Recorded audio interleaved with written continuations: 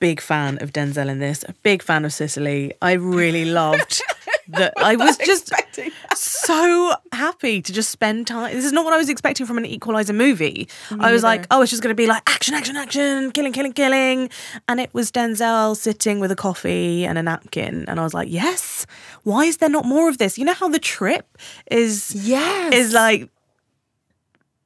It's two men eating their way through. Who is it in The Trip? It's Rob Brydon and Rob Brydon and Steve Coogan. Yes. And I was like, screw them. Yeah. Bring on Denzel, just kind of like sitting in cafes in Italy. A 3-hour movie of Denzel Washington just having a tea and reading a book in a small town in Sicily. Up for it. He's Absolutely so charismatic. He's Denzel. He just draws all eyes. And when he smiles, it feels so earned. And I love that. I just love his smile. I love Denzel. Tell me, did you love this movie? I really enjoyed it. So let me kind of tell you where I'm coming from here, because I knew of The Equalizer, but I had not seen any of the 3 movies. So I watched the first one to kind of get to know the character. Really enjoyed that. Yeah. Just a perfectly formed little standalone action romp. Brutal. Love a bit of those. Really brutal. Yeah. Really violent. I really love how violent these films are. And obviously Denzel is just an unimpeachable actor. So I recently watched him in Malcolm X, Spike Lee's film, on the big screen at the Film and Film Festival. Just give me 7 hours of Denzel Washington doing stuff. Yeah. We'll lap it up. But I had not seen the second one, and I kind of did that on purpose because I'm thinking it's the third one in a trilogy of action films. Do listeners need to see the 2 previous ones in order to enjoy 3? The answer is no. Yeah. It absolutely does stand alone. And I actually quite like this mini franchise of action films, because on the one hand, it's quite interesting that Antoine Fuqua has directed all 3 of them. Usually they depart after setting the tone. It's a continuation of his creative collaboration with Denzel, obviously starting with Training Day, which coincidentally is also in cinemas now on re-release. Good times for Denzel fans. Yeah, never seen that on the big screen. Me either, and I really want to see it on the big screen properly. And it works as a standalone. And there's something, I don't know if you got this feeling, it's incredibly violent. Yeah. The thing that I really loved about it, why I had a good time with it, is he's kind of just a nosy person. Roberto in the film, he's incapable of minding his own business. Even though he keeps saying that he just wants to mind his own business. Robert, you're not. You've spent 3 movies getting involved in other people's business. They don't even know you. Yeah, you don't know them. They don't know you. You have no business with their affairs. Yeah. But you insert yourself in their drama because the character decides that it's immoral or wrong in some way, and he wants to right things, small things. Yeah. And I kind of love that is the central goofy aspect of it. There's no bigger thing. I think one of where The Equalizer 3 kind of falls flat a little bit for me is when they try to expand this world and make it more into a conspiracy, and the CIA is involved and all this like other jazz. And I know the central character is a retired intelligence officer, which is where he gets all his mad killing skills from, and his deep insecurity about his own goodness as a human being. Great material, but it's not that deep. Yeah, I get what you mean. I think I really enjoyed the Camorra because obviously we have an idea of what the mafia looks like, and I think they did such a very heavily tattooed hot Italian man. Yeah. That's what the mafia looks like. Yes, this is what they this love is. spaghetti.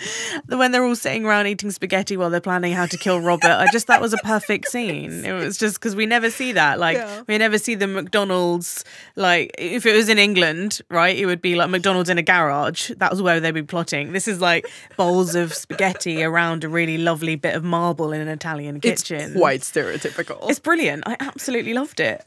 What are stereotypes if not having a grain of truth in there somewhere? Is that not what the Camorra do? I mean, I would never know, and I frankly do not wish to know. I do not want to get involved in other people's business. I'm fine. What did you think of the reuniting of Dakota Fanning and Denzel Washington since Man on Fire? Oh, I have not seen Man on Fire. Oh, okay. But now that you mention it, I guess it has a little bit more gravitas than I gave it.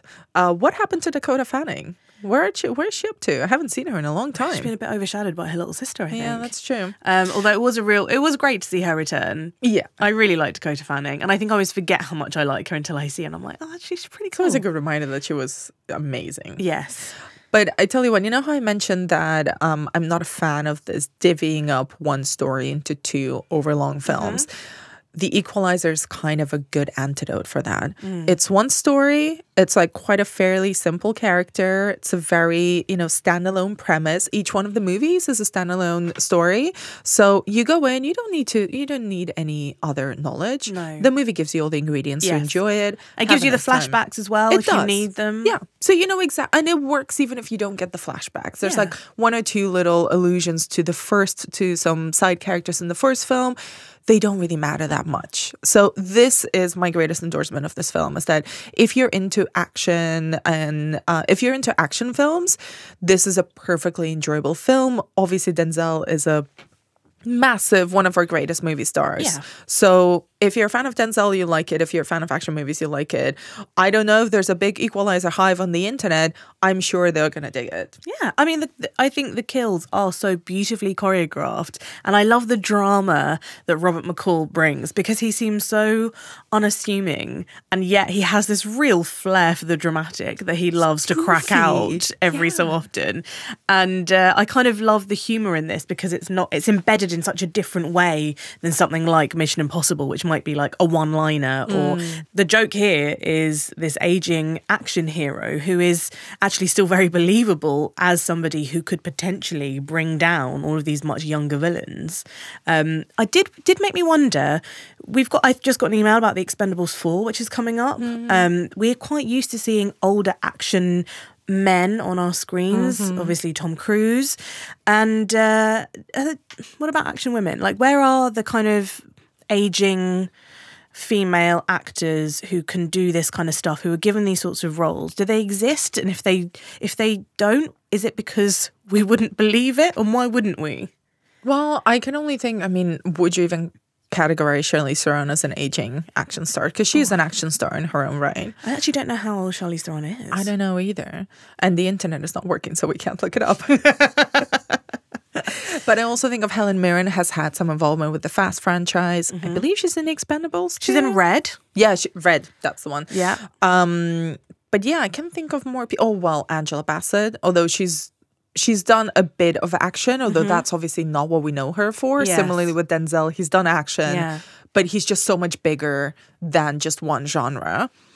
Now, who else am I thinking of? Because these films do exist, but they're few and far between. It would be interesting to kind of watch a few actors as they get older to see if they will kind of hold that same space that people like Tom Cruise, Denzel, Bruce Willis back in the day have had.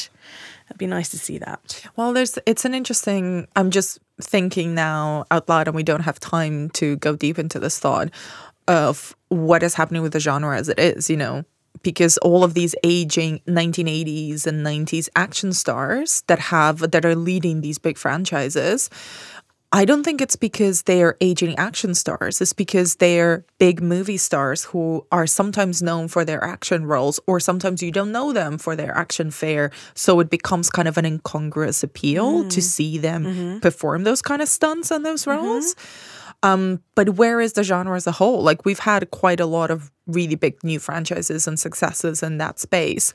Most of them have been male-led. They are great female characters, but they tend to be secondary. Charlize is one of the few that has led her own, Atomic Blonde and a couple of others, her own standalone action films, but they have not become franchises yet. No, interesting. Food for thought. Thanks very much for watching this video. I hope you enjoyed watching it as much as we enjoyed making it. While you're here, check out all the other videos because they're cool too, aren't they? Yeah, and if you want to keep up to date with everything Kermode and Mayo's take, then check out our social channels. I mean, why wouldn't you? I mean, I would. I have done. Excellent.